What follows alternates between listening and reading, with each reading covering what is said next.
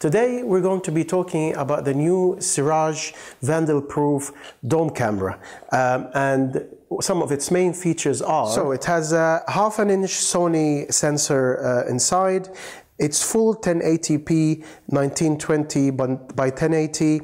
It has a built-in true WDR function, but some of the main function or feature in this camera is the smart 50-meter IR LED.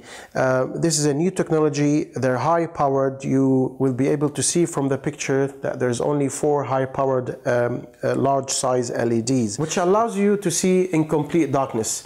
The first example is our backyard here, where it's absolutely pitch black at night, and you can clearly see how strong the infrared is in this picture. The second picture you'll see is low light. This is just after dawn, and you can see how the picture maintains color under extreme low light. And the same thing applies if you're installing the camera at a site where there is a street light. Again, the camera will continue giving you a color picture. The third example is the camera at dawn.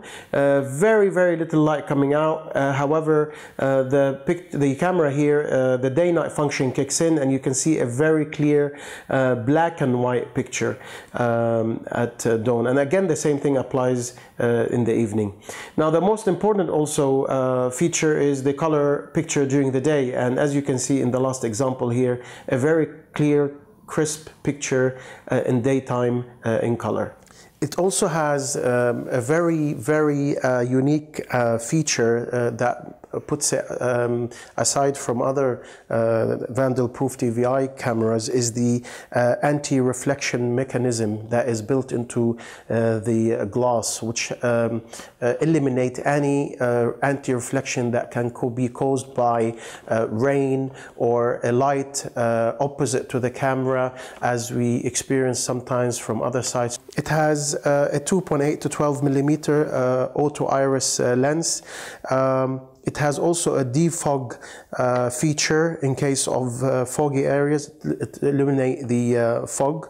That can be switched on or off depending on the location, along with other standard features, which is multi-language. It's 12-volt DC, and another important feature is that it's IP68. Its IP rating is quite high. Also, it has a built-in base for the cable management, so you don't have to add a base under it or next to a junction box. It's all one neat finish once you finish the installation. Another main feature also, that it has an analog output, not only for the camera when you're testing it over a test monitor, in case you don't have a TVI test monitor, but also it has a third cable coming out of the camera, which allows you to have an analog output running in the same time. And this is very useful in case you want to have a spot output on that particular camera to a second monitor. As you can see, as you know, that most digital recorders now, TVI, lack loop through at the moment. So in case you want a loop through, you don't have to split the signal. You can just take it out from the same camera, from the analog output, into a second monitor. The camera range comes in 2 colors, ivory and black. And as I mentioned before, the camera itself has a built-in cable management base, but also optional, there is wall brackets for each color with a built-in cable management for the wall bracket itself. Now, moving to the camera itself, I'm just going to go through the packing. So when you receive the camera, you will have the following inside. Obviously, the manual and the spec and the holes to help you put it onto the wall. Now, also, the camera has, when you're setting up the camera, if you still have an analog test monitor, you can still use the cable that comes with it in order to adjust the picture.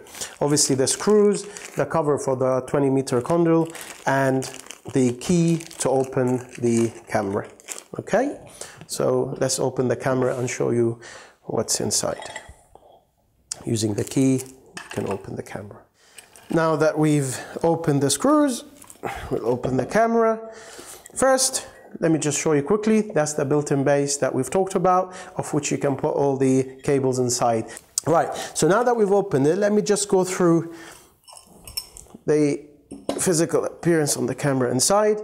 And as you can see now, this is where the analog output is, in case you still have a test monitor analog and you want to set up the camera. Now, there's a new mechanism also on this camera that is not found in the normal traditional cameras, or most of them, there's a ring for the varifocal, setting up the zoom and the focus on this camera. And as you can see here, you undo the screw a little bit and it's much more accessible. So you can adjust it to the exact detail to get the best picture. It's much easier to set up the camera this way.